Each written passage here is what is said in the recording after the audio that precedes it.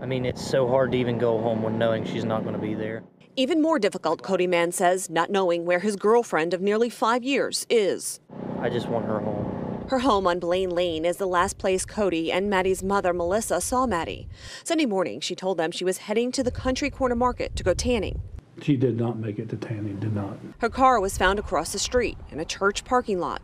And one of these parking spots right in here. Maddie's mom is the one who found the car and called the sheriff's office. The car is sitting at the church parking lot with the keys in it, unlocked, with her phone in it. She's nowhere to be found. There's no reason so far that we found why she would pull into that parking lot. Maddie's car is now in the sheriff's possession. He says investigators found no obvious signs of foul play.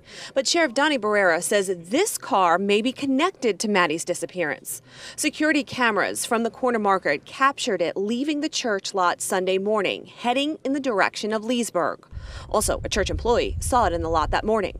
The lady that seen the license tag that came in, I believe is a treasurer, and just happened to see a car and California tag stuck out in her head. Tonight, as the investigation continues, so does the search for Maddie, or clothing she may have been wearing. A black North Face jacket and possibly this Destined shirt. My mind is just driven. I mean, I'm in one direction and I am driven to find her.